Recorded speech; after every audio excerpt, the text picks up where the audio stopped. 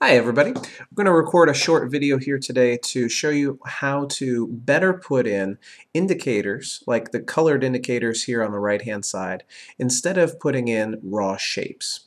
So the problem with raw shapes is that while I can select all the raw shapes and align them against one another by going to the Format tab, choosing the Align drop-down menu and choosing like Align Center, for example, I can't unfortunately align them against the cells that they appear to be in because they are actually not in the cells at all. Instead, they are floating above these cells. So the right answer is actually to get rid of these things. Instead, use something called conditional formatting. So I'm going to go through here. I'm going to highlight the various cells and get rid of them. And what I need is, I need to have some value in the indicator. Now I'll go ahead and reference the difference as my value and just use that.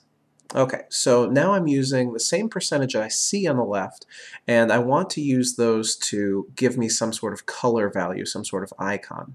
I go to Conditional Formatting at the top of the screen, click on the option for icon sets, and you can see that there's a red, yellow, green option here. I'm going to go down to the bottom where it says more options, more rules, excuse me.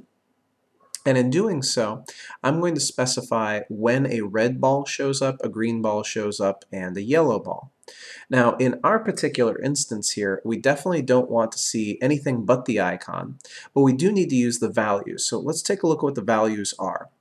As you can see over on the left, currently on product B, my actual is 51,000, my budgeted is 65,000. And that means a very large negative percentage because I'm not quite close to the budget yet. As opposed to the other ones where if I am close to the budget or if I'm over budget, I may want it to be a red or a yellow ball.